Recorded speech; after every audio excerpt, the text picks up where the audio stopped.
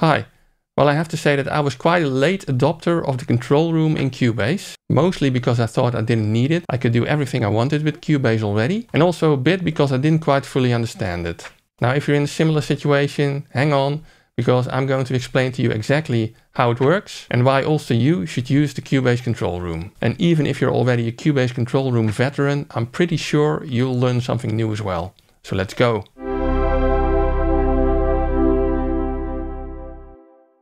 Now, the Cubase control room basically provides all kinds of features in Cubase that allow you to divide your studio environment into a recording area, the studio, and an engineering producer area being the control room.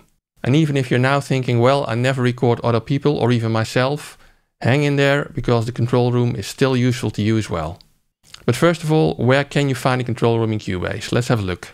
So there's basically two ways to access the control room features. One is via Studio Control Room, and this provides you a separate window with all the control room knobs and buttons.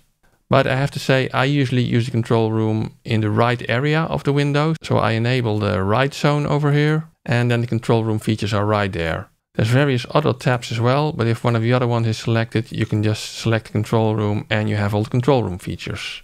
But first of all, you may not actually have all of the controls in this control room tab because you need to enable and set up the control room. And that's what you can do over here. Studio audio connections. If you go to control room, if you have it disabled, it basically looks like this. And you see in the right area, you see that control room is disabled. I can enable it again also from here, and everything is back the way it was.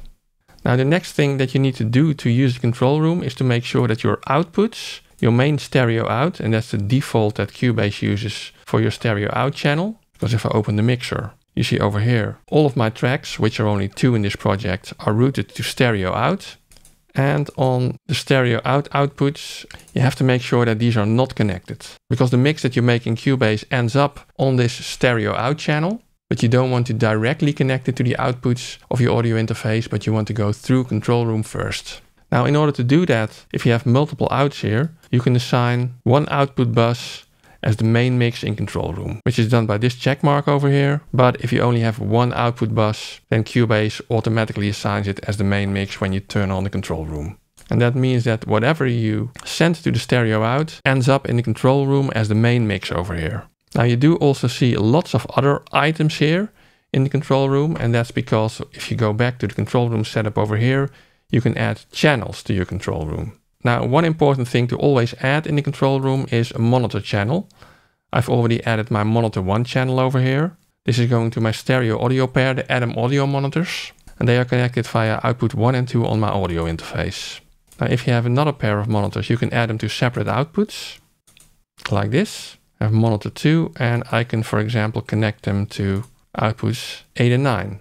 However, if you have connected both monitors to the same physical output of your audio interface, maybe because there's a monitor controller in between, then it's also possible to select the same outputs, but not directly. Because if you select output 1 for monitor 2 as well, it says this selected device port is used exclusively. This connection will be ended. Do you want to continue? Well, I don't want to do that, but there is a preference in which I can change this. There is a control room section over here. And if you turn this off, exclusive device ports for monitor channels, then now it is possible to connect the same outputs to different monitor pairs, just in case you need this in your setup.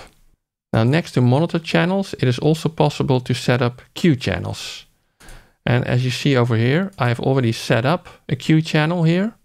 And a Q channel is basically an output channel that you can use to send a separate mix to your musicians in the studio environment. So instead of sending them the main mix that you're hearing as an engineer, you can send them a special mix with maybe their own instrument slightly louder or softer or whatever they wish. And that is called a Q channel. Now, you can add multiple Q channels, 4 in total, because I can still add 3 now. But let's stay with this one Q channel for now. And let me also assign some outputs.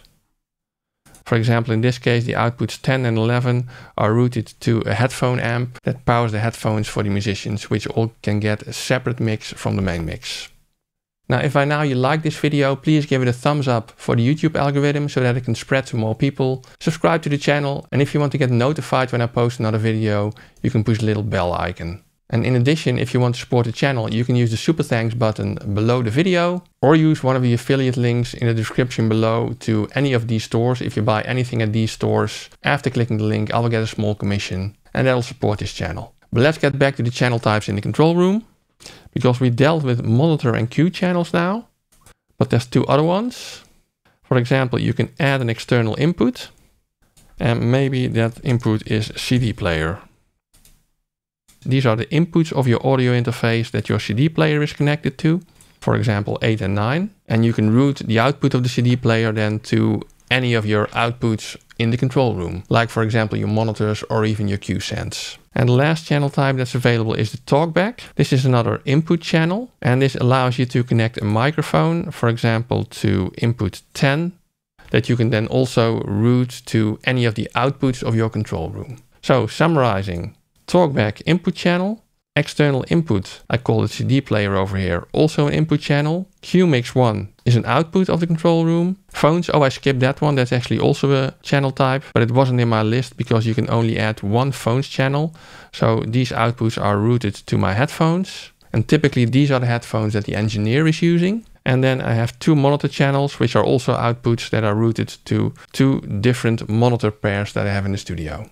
So now that I've set up all of this in the audio connection control room tab, what can you do with it? Let's have a look. Now, if you look at the control room section here to the right, you can see that it starts with the cue section and it starts with the Q1 section over here because I only have set up one cue. If you have set up another cue output for another cue mix maybe, then you would get an additional Q2 section in the control room. But with these buttons, I can determine what is actually sent to my cue output. So that was for the musician or musicians wearing the headphones in the studio, right? So I can choose to send just the main mix to my musicians, like the one I'm listening to myself. I can also choose to send the external input to the Q1 output, which is a CD player that I set up. Or I can choose to send the cue mix to my Q1 output. And that's actually the default and exactly what cue mixes are for. Because if you now go to your mixer, and in order to see this, you need to enable Rex Cue Sense over here. Let me actually shift this a little bit so you can see anything that falls to the right of my window a bit. And in order to make a mix, I can, for example, enable the cue sense and send the bass soft to the cue output and the drum mix loud. Or I can do it the other way, loud bass, soft drums. Now what I can also do, if I have a certain mix level for these channels in the main mix, and I then select them in the mixer, I can also say over here, from selected mixer channels, use current mix levels. And I then also need to enable them. And you can now see that two things have happened basically. The level in the cue send here is equal to the level on my faders over here. And the cue sends have been set to pre-fader, so that if I change the level on my main mix, that does not impact the level that is sent to Q1. So any mix that I've set up over here is now independent of my main mix. I can also globally change my cue send level. And if I do it like this, you can see that they basically all move up or down with the same amount. If I want to set all of them to the same value, I can do that as well. Then of course you've lost your relative position of the cue sense. Now another option that you can do over here is to copy the pan settings of the mix, and you can also reset the cue sense to their default value and off. Now you need to remember that these options only apply to the selected mixer channels. Now there are some other controls over here. Talkback, this determines whether the signal that I send through the Talkback microphone will also get sent to the cue outputs, and this is the level Talkback microphone will be sent at. And this button determines whether any metronome of Cubase will also get sent to the cue output. You can change the level of the click or the pan position, which is especially useful if you have singers, for example, which have one cup of your headphones not on their ears. So you may not want to send the click track to that side of the headphones to avoid bleed into the microphone. And of course, you also have a fader to determine the level of the cue send that's going to the output. Now the channels is not something I use a lot, but it basically shows the speaker arrangement of the main mix bus. And because I only have stereo speakers, it is not so interesting, but you can basically mute one channel or mute the other channel and only listen to one channel at a time. And the rest of these buttons are really more useful when you have a multi-channel speaker system, for example for Dolby Atmos. Then you have lots of tricks that allows you to route certain channels to only the center and etc. The next section is the Downmix presets. Now right now, because I only have a stereo pair of monitors, I can choose to either send stereo to them or send mono to my main mix. And if you want to, if you have a more elaborate speaker setup, you can name an additional Downmix preset, and you can even determine how the various channels of your mixer configuration are mixed to the Downmix preset. Now then, up next you have your configured monitors. By selecting this, I'm activating either my first monitor pair or my second monitor pair. This section determines what I'm sending to my headphones. It can either be the mix, or it can be my external input, being the CD player, or it can be what I'm sending to the musicians. So I can also listen, as an engineer, I can listen to the mix that I'm sending to the musicians via Q1. Again, I can determine whether the metronome is active in my headphones, and I can determine the level of my headphones. When I have the click enabled, I can also set the level of the click, the pan position of the click. And this is actually also a very interesting option. This is the listen bus. If I go back to my regular project view, you can see that there's a listen button on these channels. And when I push this, what happens is that this channel gets sent to the so-called listen bus in Cubase. And right now you may say, well, why not just use the solo button if you want to listen to just this channel? But the listen bus also allows you to very easily listen to, for example, effect channels without having to set up all kinds of solo and mute conditions on the inputs to those effect channels. So basically, if you push the listen button over here, this channel gets sent to the listen bus, and the listen section over here determines whether the listen bus gets sent to my phone's output as well. In this way, it gets sent to my phone's output, and I can also determine what the level is of the listen bus that gets sent to my phone's output.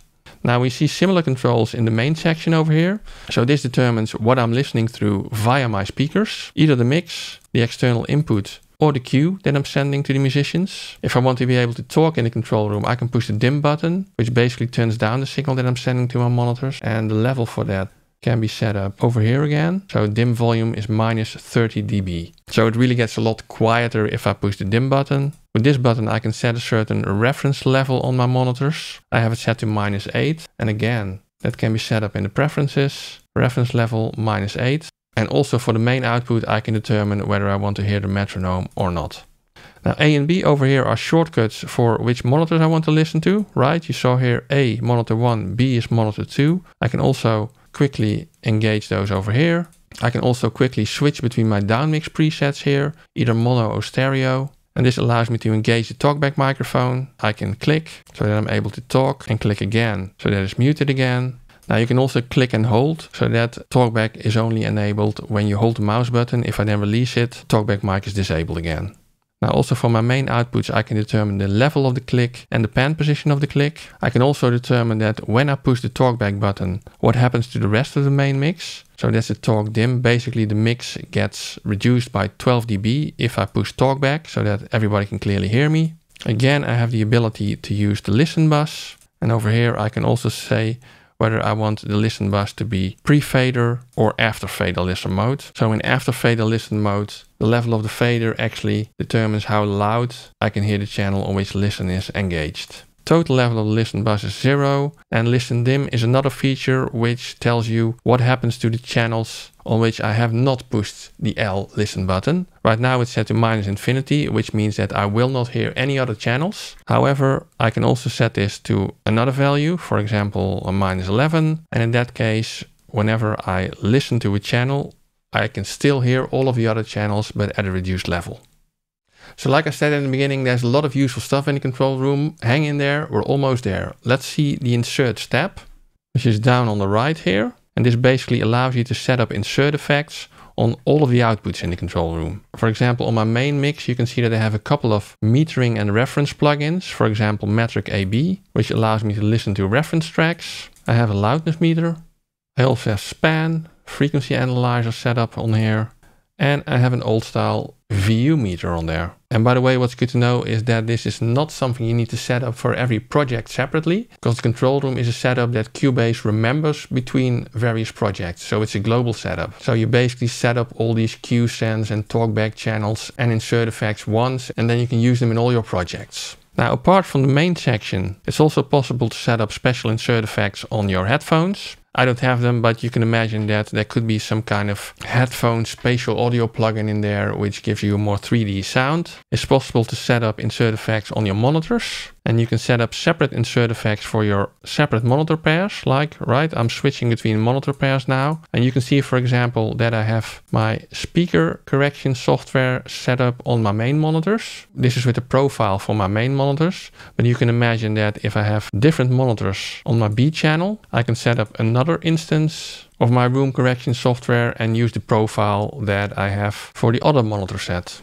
Now, the same thing on Q-Sense. I can set up insert effects on the mix that I'm sending to my musicians if I wanted to. I can set up insert effects on my external inputs, and I can even set up insert effects on my Talkback microphone. Maybe a nice compressor on there would be useful to make sure that the musicians always hear me clearly at the same level. Now, and finally, as for control room functionality, if you go to the meter section over here, you can also enable the control room in that meter section, and then your meter gets a little bit smaller, but you will have the ability to switch some of the main functions in your control room, or for example, use the Talkback button. So lots of functionality there in the Cubase control room. And you may wonder, do I really need this when I'm just recording by myself and do not really have a studio environment and a control room environment? But I would say yes. One, otherwise you cannot use the listen bus. So the listen bus is ideal to quickly listen to just an effects channel, for example. And you cannot do this easily without the control room. Second reason is you can use the Q mixes for all kinds of fun stuff. For example, one application would be to use them for reference mixes. So if you have a reference mix track in your project, you can just send it to the Q channel. And then in your main mix area, you can switch between your mix and the reference mix by selecting between mix and Q1. And this allows you to hear your mix with all your mix bus processing and the Q mix without the mix bus processing, for example. And another nice application of the Q mix is, even if you're recording by yourself, you may want to hear a different mix when you're recording compared to when you're mixing. So on your main faders, you can just set up the mix. And in Q Mix 1, you can set up the levels that you want to hear when you're recording. Maybe you want to hear yourself a little bit louder or softer, or maybe you want to bring up the kick level a bit if you really want to lean in to the kick part when you're a bass player, for example. And if you have some other way to use the control room features, please write it down in the comments below. Always nice to have some additional tips and tricks. Now, another big reason that I'm using control room is also that it allows me to nicely record the audio for these YouTube videos that you're watching via OBS. And I have a separate video about that you can check out over here. Have a look, enjoy, and see you soon.